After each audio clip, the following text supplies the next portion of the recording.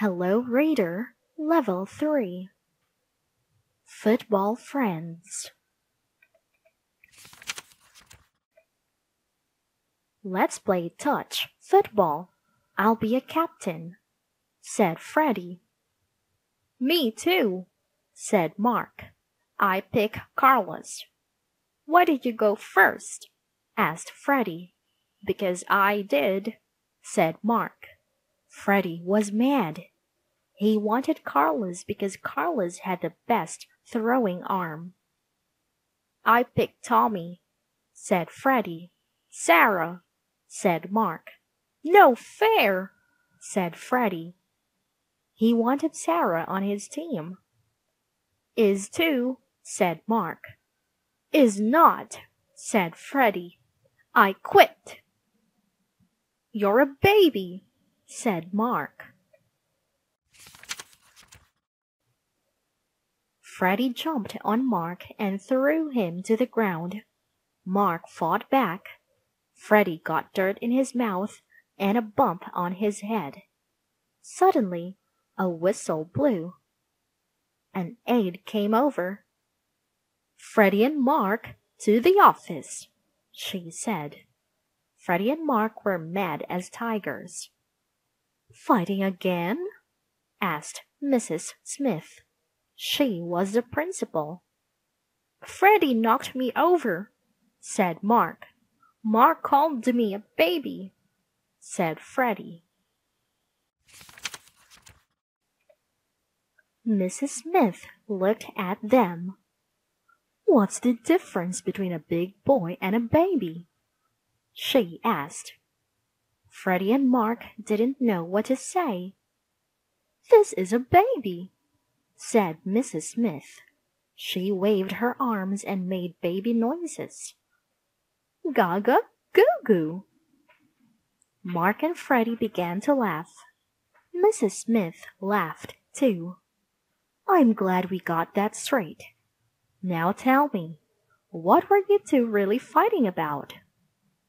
We were going to play football, said Freddie. Mark and I were captains, but it wasn't fair. He had the better team, so I quit. That's when he called me a baby. And that's when you lost your temper, said Mrs. Smith. She looked worried. Is football too rough for you to play? No, said both boys. We use a foam ball, and we just play touch. No one tackles. No one gets hurt. Mrs. Smith smiled. I'm glad that you two agree on something. And usually you are friends, right?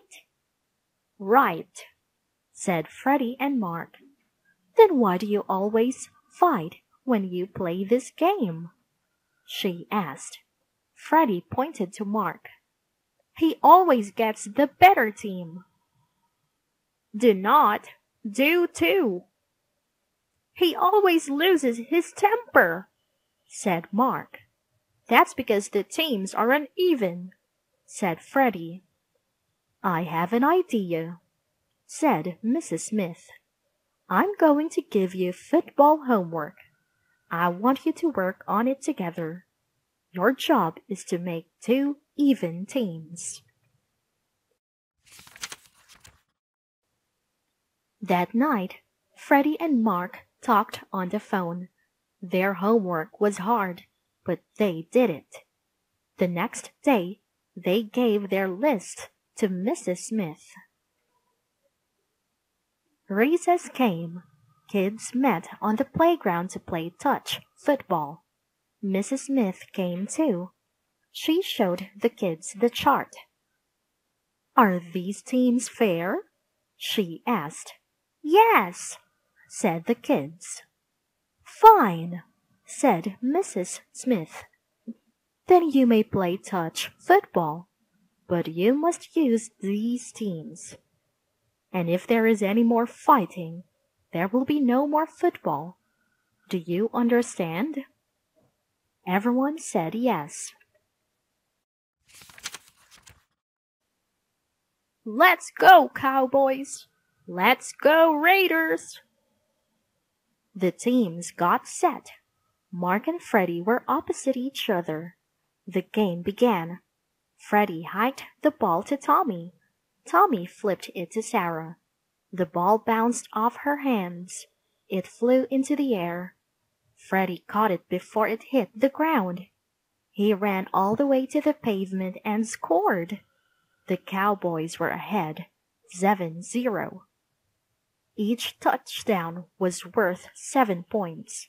There were no extra points in their playground game. The Raiders now had the ball.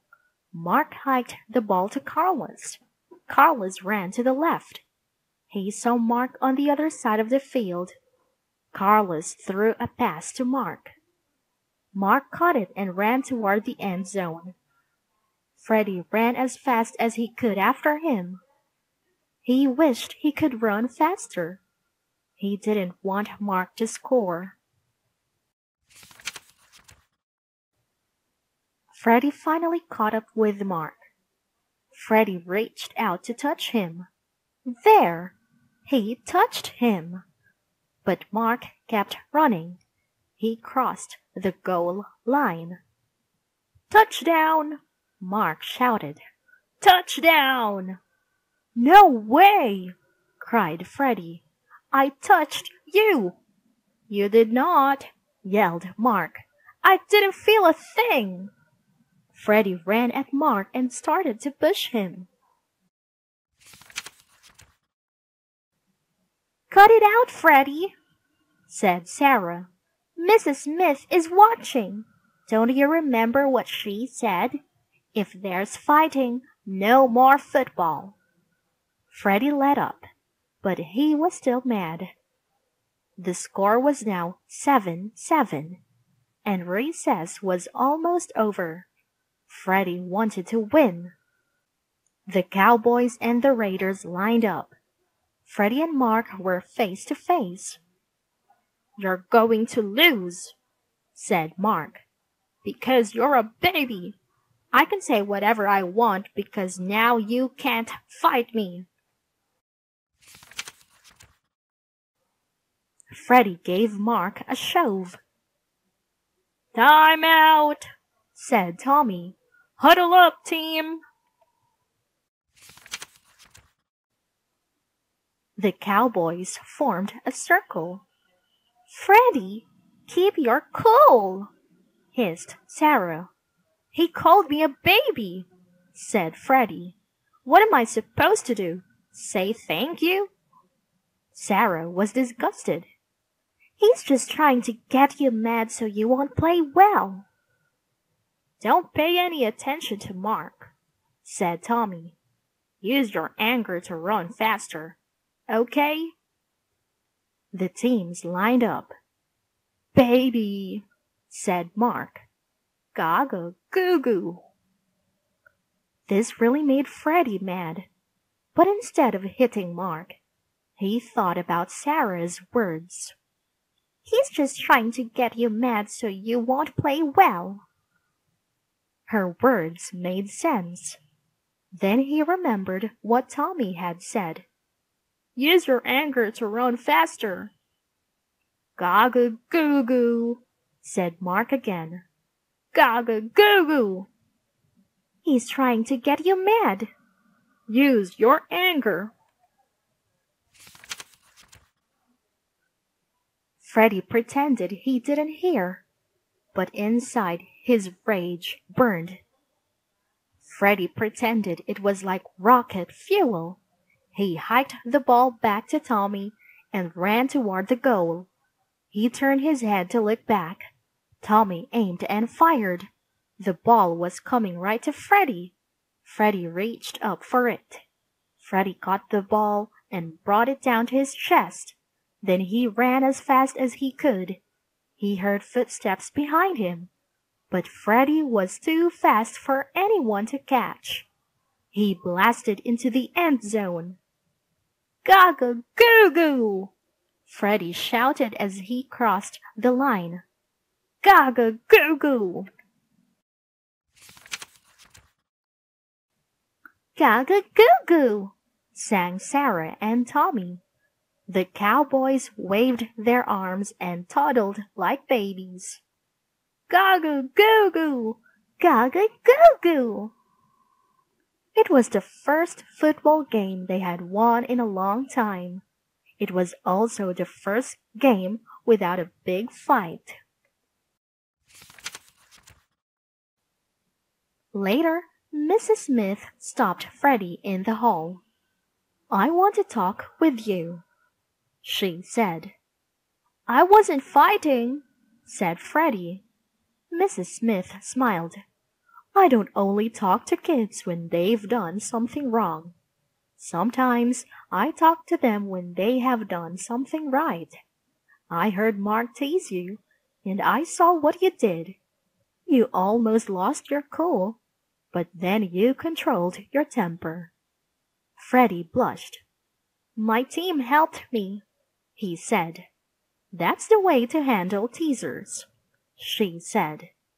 "If you ignore them, they'll give up teasing you. That's one way to stay out of fights." Freddie smiled. "I don't think I'll mind if Mark teases me again," he said. "Thanks to him, I scored a touchdown."